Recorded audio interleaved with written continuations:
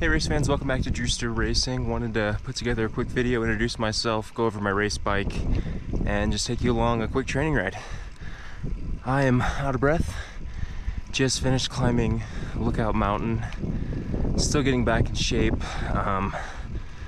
Right now at about 180 pounds. Trying to get down to 170 for race season, which I think is doable. But yeah, let's go on a ride.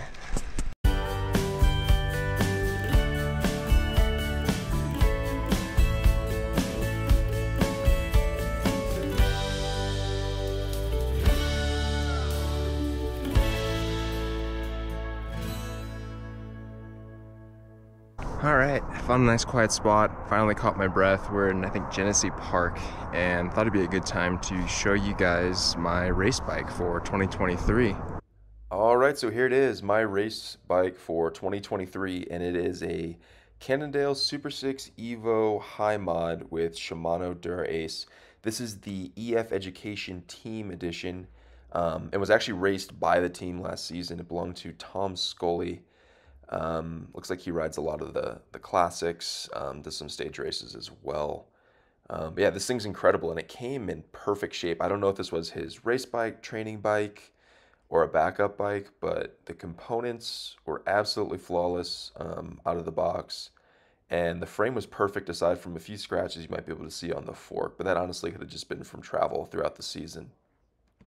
So when I purchased this bike, I was only able to select the size. So when I put my order in, I selected a size 58 frame, but I had no idea what the specs would be on this bike. I didn't know what handlebars I'd be getting, the size of the chain rings, cassette, everything. It was all based on what the rider was riding in the prior season. And there were two specs I was extremely worried about. Number one being the stem and handlebar sizing.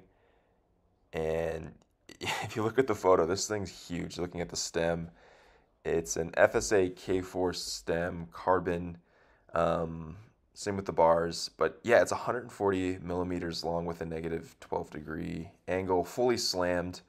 So this is a much more aggressive setup than my current bike and my previous bikes. I think on my last bike, it was like around 100 mil, not slammed.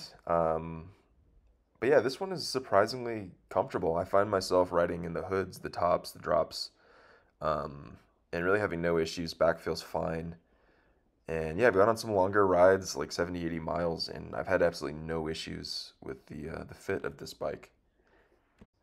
So my next worry was the chain rings or the gearing on this bike. And if you can see, this thing comes with an absolute dinner plate. It's a 5440. I was really excited about the 54, especially for like descents, sprints. So that seemed like a fun new chain ring to have. But the 40 really worried me. I like to do a lot of climbing, and I know for some of those steeper climbs here in Colorado that might be an issue. But I've actually taken it on a few steep climbs, and the 40 isn't as bad as I thought it would be. I have an 1130 in the back.